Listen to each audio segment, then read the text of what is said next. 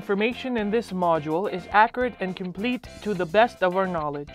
All recommendations are made without guarantee on the part of the author or the sponsoring institutions.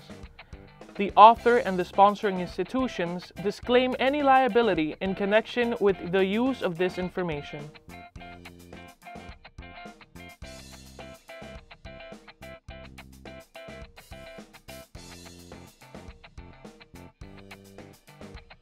As you finish this module, you will be able to distinguish the differences between observations and experimentation.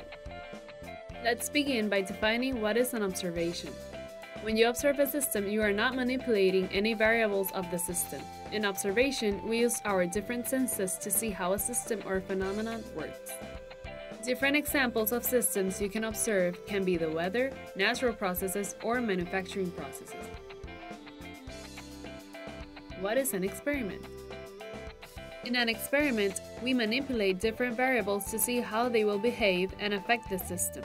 By creating an experiment and changing different variables, we can eliminate unnecessary variables in the process, identify the main problem or problems of a process, significantly improve a process. Example, we want to know how much an average person takes to shower.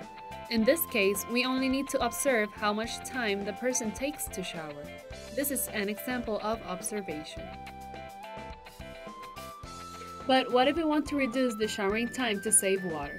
To achieve this, we are going to change the water temperature to see in which temperature the person takes less time to shower. Looking at our data, we can observe that the person took more time in hot water than in cold water because hot water was more comfortable. This is an experiment example because we changed the temperature variable to make the process better.